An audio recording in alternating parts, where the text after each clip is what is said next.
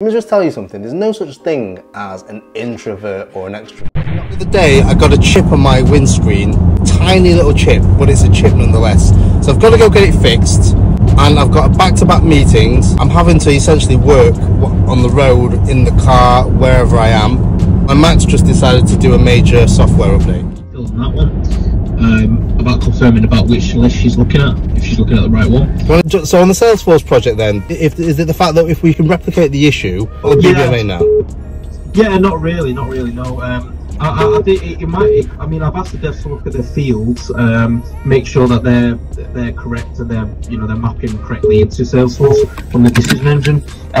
It's basically just covering all of these little areas that could be that could have contributed towards the issue. Yeah, I feel that we need to clear the decks with the Salesforce project first, because if we... good. It's updated, finally. What a day.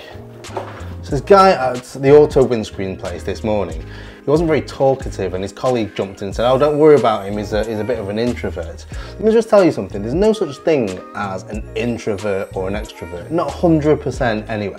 There are certain things that you've got to be comfortable with, even for an introvert. I get that maybe in certain circumstances and certain social occasions you might be a little bit less comfortable about talking to people, but there's got to be some other occasions where you come out of your shell a little bit, yeah? So for example, an introvert might not like talking to people in a crowded room, but they might like gaming, for example, where they come out of their shell. You're not an introvert then. Same with extroverts. You can't be 100% extrovert all the time. You might be more extroverted. Is that a word? Extroverted? You might be more extroverted generally, but you can't be an extrovert at every single thing. You can't be comfortable at everything. There are certain things that I'm comfortable with and I'm a little bit more extroverted with. There's certain things that I'm not comfortable with and I hold back a little bit. So that makes me a little bit more introverted.